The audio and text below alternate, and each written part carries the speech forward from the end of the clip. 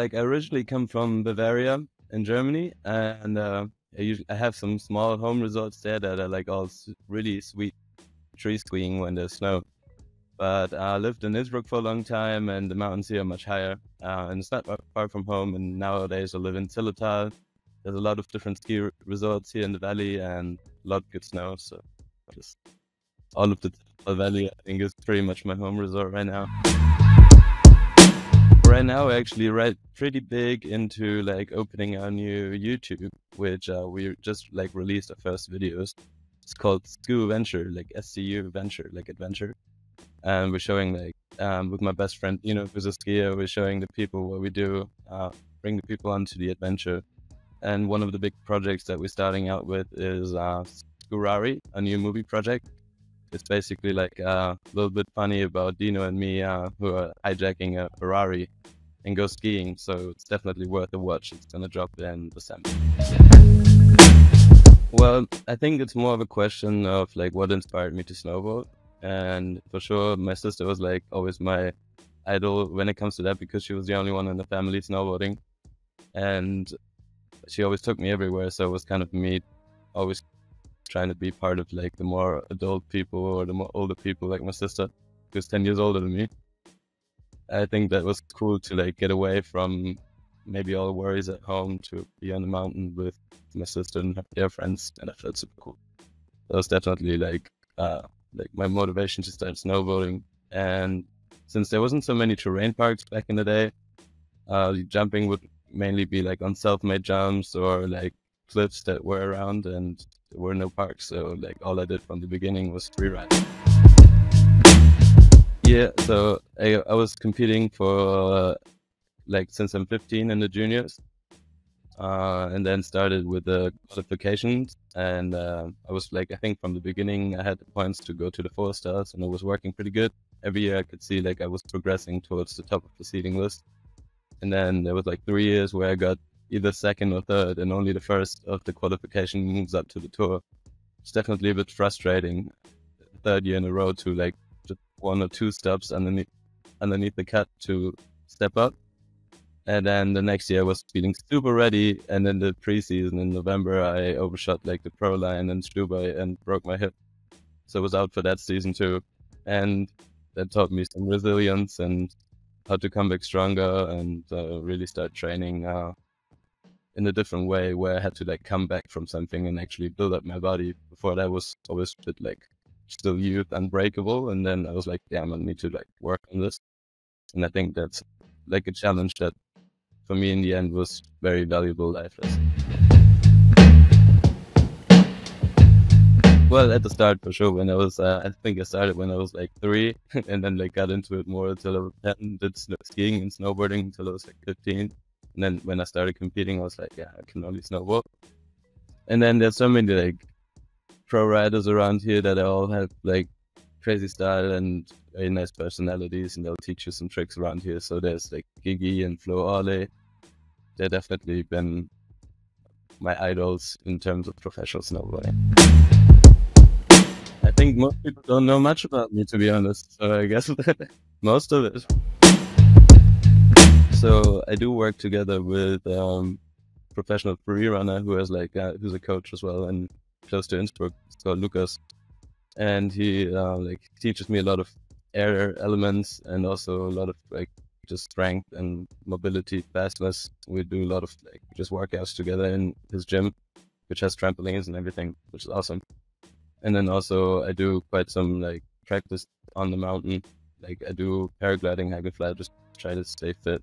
And mentally, for sure it helps when you go filming, I would say, because the film situation where you have only like one line and you have a lot of like build up to it and you need to plan your line, it's kind of like doing a competition. So I think for me that kind of sets the tone of how ready I feel when I film. This also kind of reflects how ready I feel. He's only like a physical coach, like he's a free runner, he's not a snowboarder. So he like trains with me and works out with me and makes me ready for the season. Also then like on the trampolines.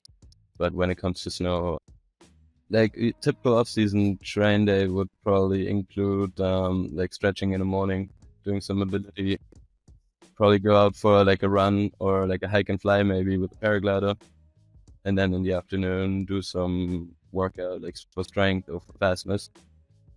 And if I could squeeze maybe like a sauna in the end, that would be perfect train day or in the off season.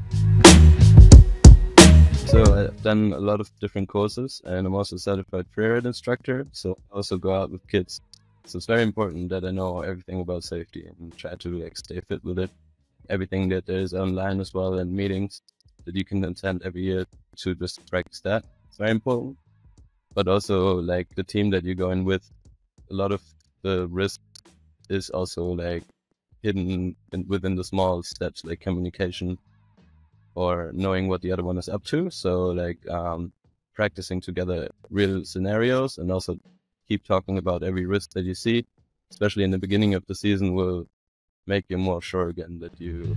I think one of the most valuable things I've learned in competing 10 years now in freeride is that you have to point for 90% of your capability when you're looking at the line that you're planning. You should think that when you will do that, you should probably feel good about it and confident about it, and have like 10%, because you know there's going to be things that you didn't expect. It's going to be a bit different. So you need a little bit of extra buffer at the top to react to those situations. And whenever you go over 100%, it's very likely you're going to fall. And maybe there's a miracle where you can pull up like something that you usually couldn't do before. But yeah, it helps for sure to just think about, what can I actually do? What is my level? And what will be like easy, or like not easy, what will be probable that I can pull it off? Yeah, so we spend a lot of time looking at the mountains, not really riding them, just like trying to figure out where to go down. And it has a lot of different, it helps a lot to have like different angles. I try to like look at it from every different angle that we can get. Also with the drones, nowadays it's a bit easier to have this top angle where you can see better the distance in between the features, where to brake and not. So there's like a big part is just looking at it and seeing different options. But I found out, funny enough, that usually I look at the mountain and I'm like, yeah, I think I'm gonna go take this line. And then I look at every other line that's possible, and I come back to the first one. I'm like, yeah, I think that's good. Yeah, I think like going filming is probably preparation for doing competition, since you're trying to like not stop in the middle of it, and you usually have like only one try. So I don't like, my Dino says this, my best friend says this about me. Is I think he says that I can like what I said just about now with the strategies, that I'm pretty good at knowing what is possible for certain people. Like I think I can look at you and see you ride maybe one or two lines, and I'm pretty sure I know like the maximum I can take you down with, like the maximum difficulty I can maybe have someone do it. Or like if I give someone advice on the line, I'm usually pretty good at knowing what the person can actually do then, and what is a good idea for other people, also for myself. But I think that's good for other people as well, that they can rely on me when they're on the microphone or like on the walkie-talkie and they're not sure exactly where to go. I'm pretty good at describing it and telling them what's a good idea for them, maybe. Yeah, I'm also a coach for freeride, so I guess that's up as well. So I think the best way to deal with the pressure is what I did last year as well, is just think about every competition as not just a competition, but also as a vacation trip where you can have a good time and enjoy it, nevertheless, of the 2 minutes that you go down there. And if they're going to be successful or not is usually very subjective. Even if you make a good run in other people's eyes, maybe you don't feel good about it, or it can be so many things. So what I did is just I took my best friends to every competition. They were very keen on coming and joining and supporting. We had a good time, and I think my stoke on freeride was always there and reflected in the way I was riding. Yeah, for sure. I mean, I think also coming to the tour, it didn't change much to me since I was competing for such a long time already before. And I would say getting onto the tour is probably just as hard as staying on the tour. So the pressure didn't amplify. Well, I think what I said already before, I'm a big spa lover, like love to go to the sauna. Big all for it. I love to hang out just with friends or go out in nature and have like just a walk into the beautiful mountains here. That's usually quite chill. Makes you relax. It's good for your body. It's fun. I'm really big into music. I love hip hop. I love old school. For sure, I'm very big into the nature, so I'm also part of Protect the Winters, and it's quite like a big topic for me to talk about this also, since we all need the snow and we all want to have a nice world in the future, that we don't forget about that. Well, besides all the necessary gear that you need to bring, which is already enough to think about. Don't really have like a talisman or something like that. I did buy a Disney watch in Kicking Horse last season, which is lighting up when you press it. I have worn it to every competition since. Maybe I'll continue that, maybe not. Let's see. It's quite nice. Mickey Mouse. Yeah, I think coming for a World Tour champion, that's my goal. Let's see if it works. I'm not positive if it doesn't work. Happy if I can stay on the tour for another year. Let's see. But for sure, what I want to do is become a snowboard guide, a certified snowboard guide. Also next to that, so I'm very keen on that, and I'm also loving the coach job with kids. So maybe I'll transition into that sooner or later. But for now, I like the way it is. I'm just getting started. I think you'll see much more. I think I want to keep the secret, so that the surprise will be better. And there's bit about what he's gonna do and then not doing it. Yeah, I mean, I see that there is a change, obviously, also with the Freeride World Tour and what you guys are doing and what your goals are. See also that the Freeride Academy that we founded in Innsbruck and other clubs and coaches and like people and kids are more excited about freeride than ever. And a lot of different locations like Georgia and Spain coming up, where I was super surprised that this is such a big thing. Makes me super happy that we all have this common interest and vibe, and I hope we can make something good about it, which is helpful for every rider and also for everyone, like rider who's not a professional.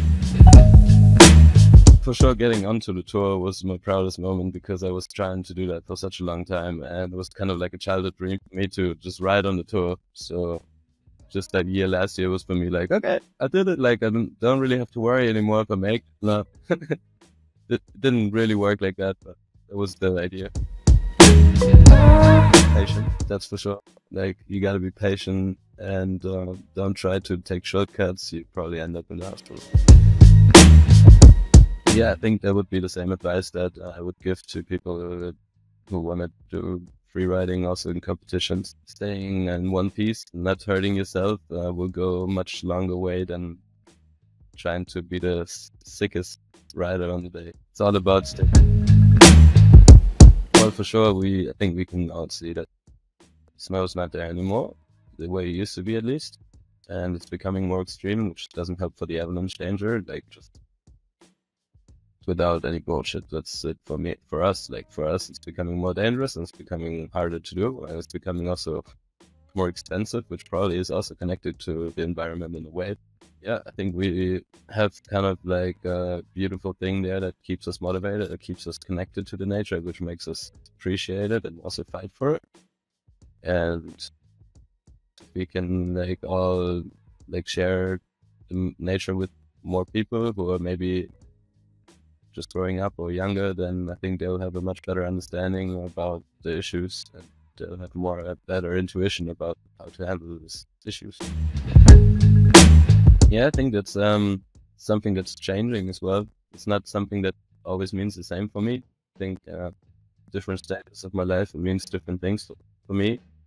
It comes from like just pure passion and love for it to now it's becoming a job, which definitely changing a bit the trajectory on it and also the way I have to deal with it. So